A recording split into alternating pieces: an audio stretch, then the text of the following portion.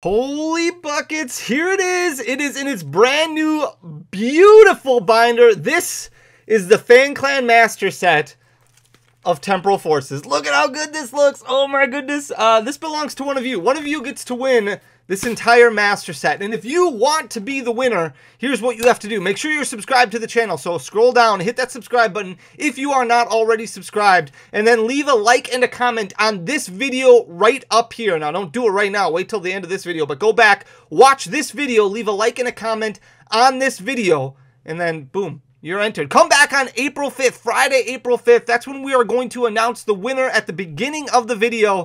Good luck. Finish this sentence for me. Temporal Forces is the most interesting set since blank. I'm very, very curious. To me, Temporal Forces is the most interesting set we've had since Evolving Skies. I have no idea what's going on with this set. I really, really don't. Pull rates are well documented all over the place, so I can rest at ease. I thought maybe I opened like 2,000 packs of just really bad luck, and that's why I had terrible pull rates. And here I am telling you guys to be careful with how much you're spending when it comes to opening product. Wait a while, don't FOMO, just go back to Paldean Fates because Temporal Forces has just been absolutely nuts. Obviously, pull rates not nearly what we were expecting. I was looking at like Paldea Evolved pull rates the other day just to kind of get a feel, and it's like Paldea Evolved, you got 1.7 special illustration rares per box, like 1.7. That's how far we have changed. Like 1.7 is insane. And now it's like 40% of the boxes of Temporal Forces don't have any. They have no special illustration rare. They have no hyper rare, and it's very crazy. And then you look at the market for Temporal Forces singles, and this is so important right now. Don't FOMO, don't spend, don't overbuy, don't do anything like that, because people talk about pull rates and how bad they are and how you might want to buy singles on the set, which is very, very true, very accurate. But I think the most important thing is, if there's one thing you're going to take out of the video, it's this. Scarcity does not exist with modern Pokemon. It just does not. And this is my opinion. You can feel free to disagree. You can say, Fanny, I love you, but dude, you're wrong. Scarcity does exist with modern Pokemon. At least when it comes to main series sets, I don't believe it. I don't believe scarcity exists. I think there's going to be plenty of pulls. I think there's going to be plenty of hits. I think there's going to be plenty of cards on the secondary market. Even a card like Umbreon VMAX, for example, which has way harder pull rates than all of these special illustration rares.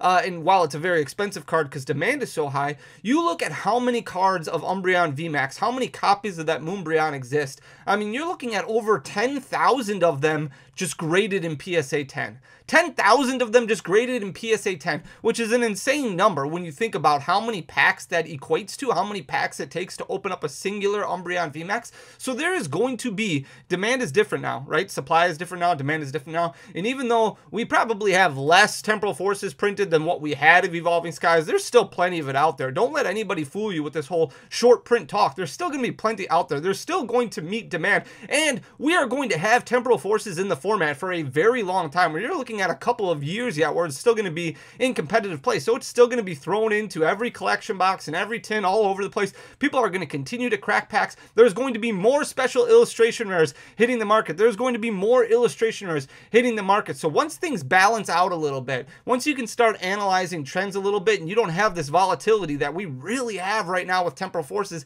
that's when you start making your decisions on buying cards. Maybe right now just be like, okay, I'm going to buy some of these lesser expensive cards, maybe fill up my regular arts in this binder, maybe get a couple of the cheaper hyper rares, maybe get a few of the cheaper illustration rares. I'm not going to worry about that Ghastly. I'm not going to worry about that Iron Crown. I'm not going to worry about that Raging Bolt, because right now prices are all over the place, including A-Specs, which have a pull rate of 2 per box. Some of those A-Specs, part of the reason behind that is uncertainty. We have no idea what's going to happen with the competitive format, with rotation just literally hitting now.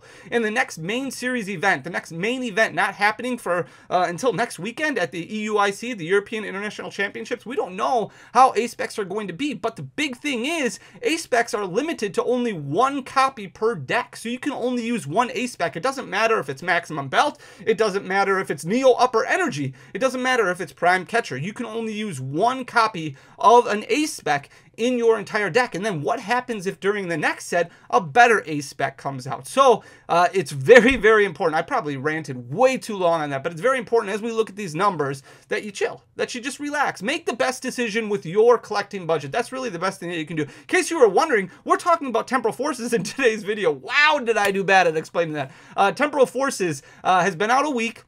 So like every set, we're going to look at how singles have performed over the past week. And a lot of times historically, and the reason that temporal forces is such an outlier and so interesting is because a lot of times you're seeing 60, 70% drops after a week of release. And I think that really hit hard with battle styles. And then after that, a lot of hype kind of built up about a set, and then tons of product got opened. A lot of product got listed on the secondary market on sites like TCG Player, on eBay, on Amazon, all over the place. And then product came crashing down. A lot of those singles came crashing down as more and more people started buying. It was a race to the bottom.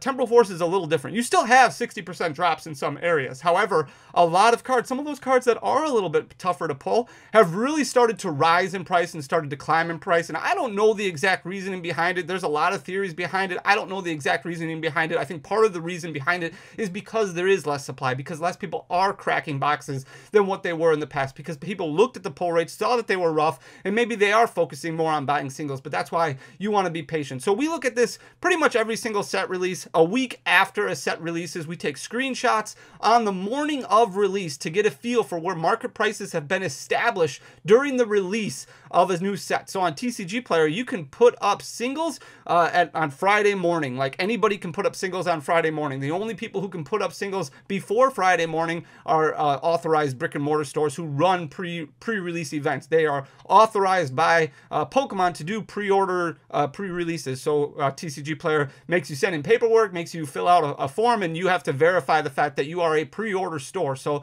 the market doesn't really get established until Friday morning. So we take screenshots of the singles and then we analyze them about a week later. And this is probably the second to last Temporal Forces video that we will record for a while. We'll have another video next week where we go over the fun costs and things like that of opening up Temporal Forces, but I'm going to flip you guys around and stop rambling so you can see exactly what we're talking about. But I kind of want to throw a lot of information out there, and you can let me know in the comment section down below what you think. So we're going to start out looking at the majority of the special illustration rares, because those are the ones that have really made the most noise, right? Like special illustration rares, we talked about this before, nowhere near the pull rates that we were getting with a set like Paldea Evolved. Scarlet and Violet has gotten a little bit worse every single set release. Every single set release, pull rates have gone a little bit backwards. And I thought it was really just in my mind, but they really are going a little bit backwards. And traditionally, Pokemon has maintained pull rates pretty much throughout an entire generation. So it's very interesting to see them making adjustments as we go throughout Scarlet and Violet. Now, the big thing to remember is even though pull rates are worse than what we're used to in Scarlet and Violet, they're still leaps and bounds better than what we experienced in Black and White, in Sun and Moon, in X and Y. I know a lot of people are like, oh, pull rates are terrible. You're still getting 13, 12, 14 hits in a booster box, which is absolutely insane. Back in XY days, or Black and White days, you would get like 4. X and Y days, you would get like 5.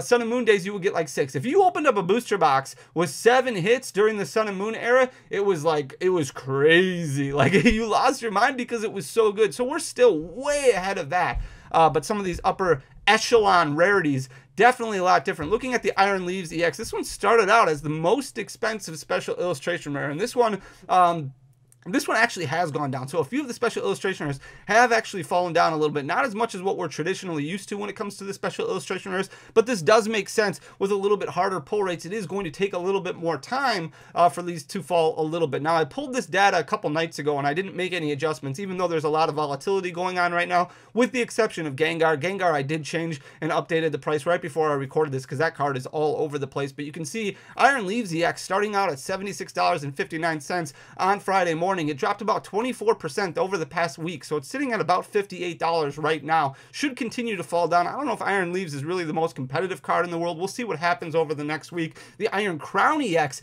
is extremely competitive, and we're going to talk about what's happening with Iron Hands on Sunday's video. We'll talk about Paradox Rift because that's a whole nother story, but Iron Crown doing extremely well, has a ton of potential in the competitive format, which is one of the reasons that it is doing extremely well. You can see the market price there on Friday morning of $57.27. 67 cents. At one time, this jumped up to about $200. Nobody bought it. Now, I think a lot of people did buy Iron Crown EX under the impression that, okay, well, I want to get my copy now before it shoots up. And then once things got a little bit low as far as quantity available on TCG Player, things started moving a little bit faster. And then a few companies started being like, okay, well, I'm going to buy these now and I'm going to relist them at $200. It's a great thing that the community kind of rallied around, and they didn't buy them at that price. They were like, this is ridiculous because there's no way that this card is worth $200. And then it came back down real quick. Now, it did drop below $100 recently. It's sitting at $95.75 currently. That's still, though, about a 67% gain from where it was on opening day. If you look at the Bianca's Devotion, this one not doing too bad, not too expensive. It's sitting at $36.64 right now, which is about a 32% drop over its first week. Started out at $53.75. The next one is the Raging Bolt. This one is doing well, and Raging Bolt not doing too bad as far as like testing goes as well. So it'll be interesting to see how this one performs. This one and Gouging Fire not doing as bad as I thought they would. Market price on this one, $50.25 on opening day. It's actually gone up quite a bit. It's up almost 51% over the first week. $75.75 is where it's currently sitting at. You can see opening day, 41 listings, about the same amount right now. So very interesting to see how this card performs. Same thing with Gouging Fire, kind of supply and demand equaling out a little bit, or maybe demand or supply really isn't quite hitting demand for this one. $43.83 is where this one started out, but it's starting to climb a little bit. I also think the aesthetics of this card have a lot of people excited. So a lot of people like the artwork on this card, and maybe people are a little bit worried about something happening like what happened with Iron Crown. That's why it's so important to be patient. 5 months, 6 months down the road, I know it's not fun to go back and finish Master Set 6 months down the road, because by then you have 2 more releases that have already hit. It gets really overwhelming, but it's no different than the whole how do you eat an elephant mentality. Just stay organized, one bite at a time. That's really all you can do. That's the best way that you're going to be able to afford what can become a very expensive hobby, and then you lose a lot of fun with the hobby. $43.83 is where Gouging Fire started out. It's up about 9.5% from there, sitting at $48 and a penny currently. Morty's Conviction also not doing too bad. This one's actually dropped a little bit since release, despite the fact that this is a chase card for a lot of people. $43.67 is where this one started. It's dropped about 12.5%, so it's down to $38.25 currently. The special illustration rare Airy has dropped a little bit harder. This one's down 32.69%. It went from $40.10 down to $26.99. The Walking Wake doing much better. Now this one started out on opening day at $37.67. It's jumped up to about $56.60. So that's a little over 50% of a gain, a price hike over the past week. Then we've got some of these full arts here, some of the hyper rares, and these continue to not do well in Scarlet and Violet. So even though the backgrounds look a little bit cooler with the ancient and the future patterns, still not performing well. You can see this Raging Bolt EX, for example, starting out at $31.52. Full art's still fairly easy to pull in the Scarlet and Violet era. This one has dropped 86.5% over the past week. You can buy it for $4.25, and that's not even the worst one yet. Here's the Iron Leaves Hyper Rare. This one started at $27.81. It's dropped about 60%, 59.5% over the past week, down to $11.23. Iron Boulder EX, the special illustration rare, has been relatively flat, but it's lost about 10% over the past week. This seems to be the least popular of the special illustration rares outside of that Salvatore. $26.44 is where this one started at. It's currently sitting at $23.75, so it's dropped about 10%. And we've got the Prime Catcher. The A-Specs are doing so well, partly because of that competitive play theory. I do think that these are going to go down quite a bit over time. I don't know, even during the black and white era, the XY era, a lot of those A-Specs, with the exception of like Computer Search, stayed relatively inexpensive, and the pull rates are very similar with about 2 per booster box. So Prime Catcher, $25.51. It's currently sitting at $32.38, which is about a 27% gain. When I looked earlier, right before I recorded this video, it was up to about $34, $35. So it's continuing to climb a little bit more, especially as we get closer and closer to EUIC. And then the week after that, we have the regional event in Orlando. So there's going to be another major event that happens with these cards legal. People are trying to make sure that they have their decks ready to go. Maybe they have to make a last minute tweak because there's not a whole lot of time between traveling all the way over to the UK and then coming back to the US and then having to fly all the way down to Florida, all within the span of a few days. So Iron Crown EX, the hyper rare, you've seen about 36% drop on this one over the past week. $23.64 down to $15.11. Right after that is the Iron Crown double rare variant, or ultra rare variant, I mean, $20.59. This one also dropped about 35%, so it's down to $13.42. The Gouging Fire EX got hit really hard, about a 73% drop on this one, from $20.08 all the way down to $5.40. And then we've got a few hyper rares here that we'll look at, all of them dropping between 35 and 50%. The Walking Wake has dropped 48.34%. This one started out at $19.92. It's fallen to $10.29. I personally like the gold cards. I think they're really cool. I'm glad that they're relatively inexpensive because I really do like them. Gouging Fire EX, $19.79 is where this started. It's dropped down to single digits already, $9.08. That's about a 54% drop over the past week. Then we've got the Raging Bolt EX, which was at $18.43. This one's dropped a little bit less, about 37%, but it did start a little bit cheaper than the other ones, currently sitting at $11.60. Cypher Maniacs Code Breaking, this is also a very good competitive card, so this card maintaining some decent value, even though it's dropped about 41%. Traditionally, full art supporters in the Scarlet and Violet era do not perform very well, so a week after release to see something that's still in the double digits as far as price goes for just a normal ultra rare full art supporter, very different than what we're used to. This one fell from $18 down to $10.59, so about a 41% decrease. It's still doing pretty well though, about $11, $12 right now, even a couple days after I pulled the data. Walking Wake has dropped to 84.6%, so if you're looking for a full art, a cool full art in the set, this might be one that you want to grab up now. $2.61 is where it's currently sitting. It might drop a little bit more, but we're just splitting hairs at $2 or $2.61 at that point. The Gengar EX actually doing really well, only about an 8% drop for this one. Really just a lot of demand for Gengar. It's not going to be very good in competitive play, at least not in the near future. Maybe down the road it will be, but started out at $14.79. It's dropped down to $13.60. Here's that special illustration rare Salvatore that we were talking about before. It's dropped about 22% from $14.56 down to $11.33. It started out inexpensive, still inexpensive, just not a lot of demand for that one. The Iron Boulder Hyper Rare, this one started out $13.69, so it was the cheapest of the hyper rares, and it's already dropped almost 50%, 47.5% down to $7.18. The Ultra Rare Aries, so not the special illustration rare, went from $13.34 down to $6.46. That's about a 55.5% drop, which isn't bad for that one. And then we've got the Explorer's Guidance, which also isn't doing too bad. It's dropped about 45%, but historically, typically, we're seeing 60 to 70% drops. So this one not doing too bad, dropping about 45.37% from $13.29 down to $7.26. Then we've got another A-Spec, which has seen double-digit growth, about 13% growth for Maximum Belt over the past week, from $13.23 up to $14.97. The Full Art Iron Leaves EX started out at $12.29. It's lost a little bit more than half its value, almost 60%, down to $5 and a penny. The Master Ball, this one not doing quite as well as the other A-Specs, only down about 16%, so not performing badly, but it started out at about $12. It's currently sitting at $10.05. Here's the big one when it comes to illustration rares. Ghastly doing extremely well. It started out at $11.21, got bought up a lot over opening weekend, jumped up about to $30, $35, and then backed off to about $18, $19, and then started climbing again to $22.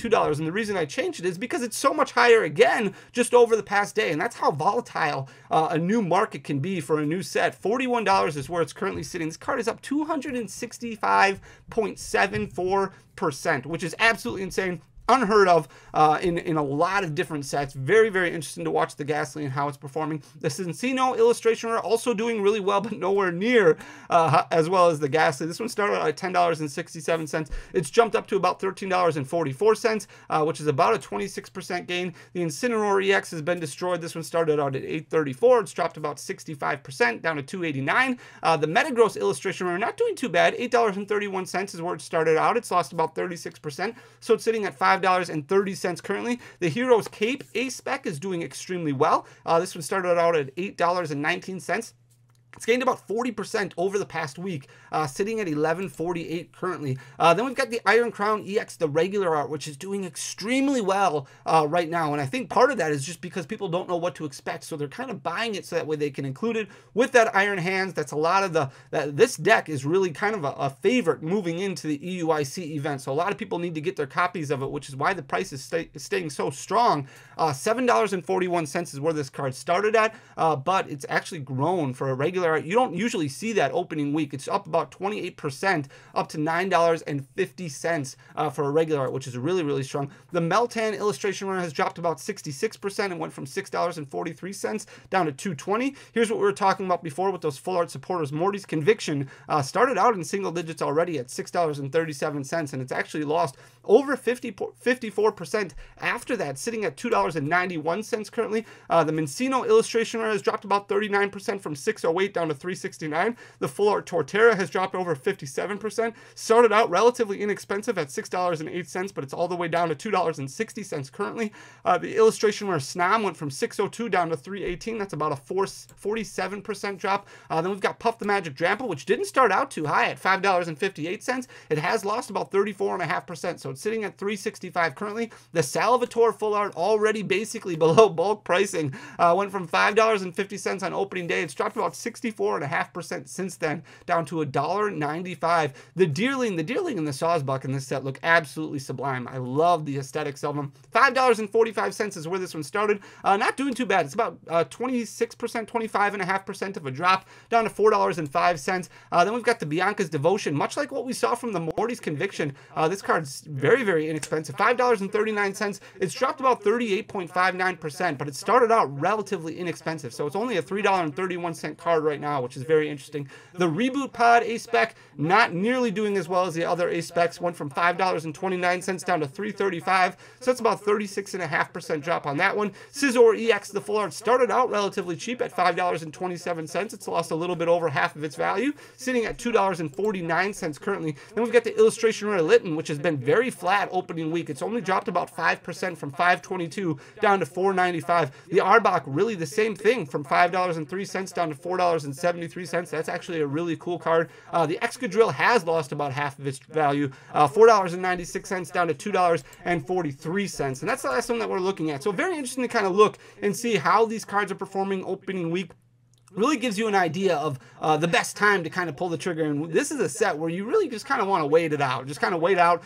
There's a lot of volatility going on, a lot of things happening going on right now, and the best thing to do is just kind of absorb it, watch it, see it happen, but don't make any decisions based off of emotions or anything like that. There's a lot going on with temporal forces, I think.